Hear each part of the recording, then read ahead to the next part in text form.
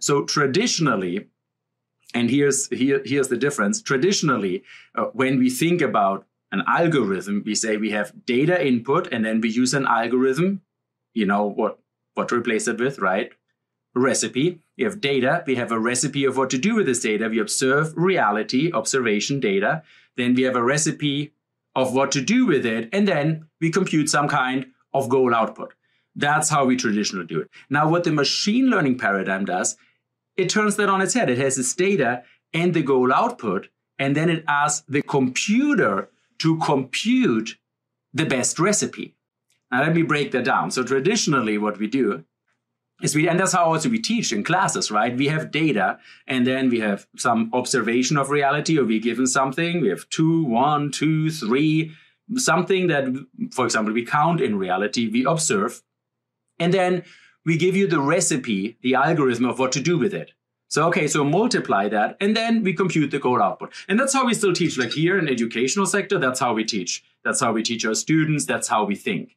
And that's how we try to solve the machine intelligence problem from the beginning. We try to find out, okay, so what is the algorithm? What is the recipe in order to compute something? We focus on the rules. Now, what the machine learning paradigm did, it turned it on its head. It said, here's the data and here's the output. Now find me the best way of how I can combine the data in order to create the output. Compute me the best algorithm. Now, you might say, okay, you can multiply 2 times 1 is 2 times 2 is 4, 4 times 3 is 12. Yes, you can do that, but you could also do that. If you don't trust me, check it out. 2 plus 1 is 3. 3 squared is 9, plus 3 is 12. Now, what's the better way? Well, that depends on, there are many ways lead to Rome, as they say. And you can get to Rome all these different ways. Now, you can classify some sub-constraints. For example, you could say you want to get to Rome fast. Or you say you want to get to Rome safe. Or you say you want to get to Rome with most energy efficient.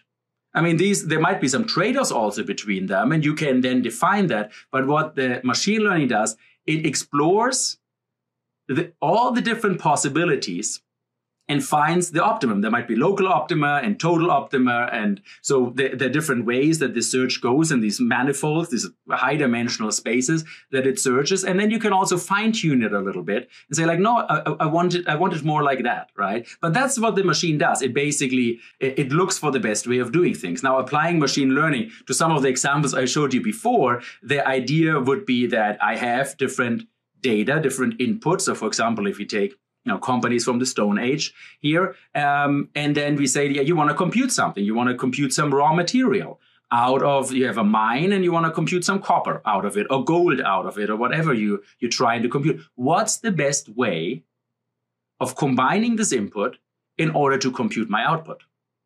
So the machine learning computes the best way of doing things. It computes the recipe itself. So that's why Dominguez calls it the master algorithm. It's the algorithm that computes algorithms. And the idea is you can apply it to different things, even to problems that we haven't solved yet. For example, you have a world full of hunger, of war, of climate crisis and racism. And what you want to compute is a world full of love. So artificial intelligence, machine learning. If I give you all the data, can you help us to solve the world's problems? Now, of course, there's a caveat to it, because if you have a machine that can solve problems that we couldn't solve before, that means it extrapolates on data, that we give it the data, and then it goes, they call it technical terms, out of distribution, right? It extrapolates and say like, well, you have this world full of hunger, war, climate crisis, and racism and so forth. Now, you can do this in order to make the world a better place. Now, if the machine is as powerful, then potentially this can also go the other way around, right? The machine could also then think like, well, actually, you could also like blow all of that thing up.